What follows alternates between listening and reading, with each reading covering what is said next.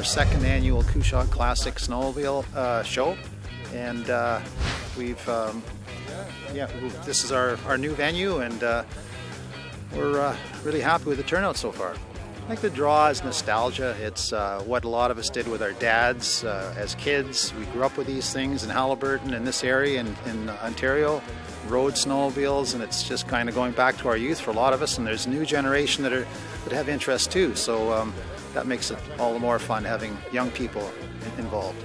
Well, back in the early 70s, of course, there were over 100 manufacturers. Now there's just 4. So it made it, to me, it was more interesting back in those days. It was more of a challenge with your buddies, with all the different manufacturers. It was just more fun back then. And the race sleds, again, as you say, are very unique. But these machines here are everyday riders that, again, a lot of us grew up with our dads and grandfathers, and it's just brings back a lot of memories. This is a great turnout, way better than last year.